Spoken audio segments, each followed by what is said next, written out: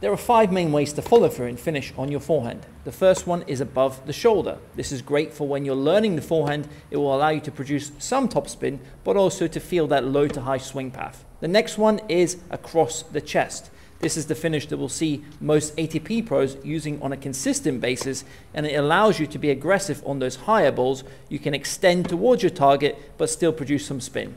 Next, we have the above the head finish, made so famous by Rafa Nadal. This allows you to produce the maximum low to high swing path for heavy topspin generation. Then we have the down by the hip finish. This is great for producing short angles cross court and getting the ball to dip in the feet of a player who's at the net. Finally, we have the flat forehand finish. This is where you extend towards your target and allow the racket head to really follow the path of the ball. Make sure to save this lesson and follow for more.